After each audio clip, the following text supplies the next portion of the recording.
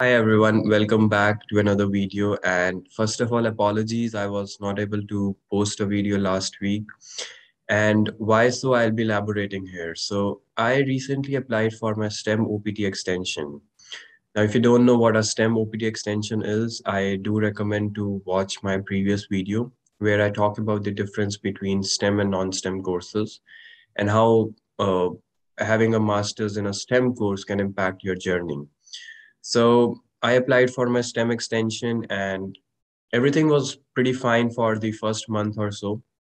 On October 1st, 2021, I received a notification on my phone that there has been a change in your case, and I logged in, pretty nervous actually when I was logging in, and saw that there was a notification that said that there's a case change and USCIS needs further evidence to process your STEM OPT extension application. Now, what does that mean? I was pretty confused. Was my application denied? Was it rejected? Or what happened there? And I went through a document. It said that there is an RFE.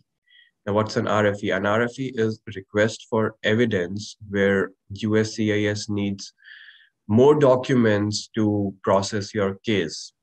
And in my case, there were a couple of things that were needed because there was some issue with the university course that I completed. The code wasn't matching with their records and everything. So this is something obviously an internal issue, but uh, I have to go through all of that, and I had to, there's a designated time in which you have to submit your response back to USCIS because the process of your case only starts once you send back your documents to them. So your application is put on hold by that time. So I was pretty nervous. I wanted to send my documents as soon as possible back to them so that it doesn't delay my case further. But when it comes to situation like this, and obviously this was for me for the first time when I got an RFE and wasn't aware of what to do exactly. My whole experience, my 10-15 sleepless nights gave me the experience that if something happens to you as well, I hope it doesn't, but if you never know, if something happens and you get an RFE, the first thing is not to get any kind of nervousness in your mind. Don't panic and contact your DSO. Your DSO is your designated school official. Just send them an email, tell them and provide every information that you got an RFE, this is what an RFE is requesting, and see how they move forward from there. So contacting your DSO is the very first thing that you should do. And another important thing that I learned from this experience is that send each and every document complete and properly align the way they want, and make sure each and every small detail is included in your RFE.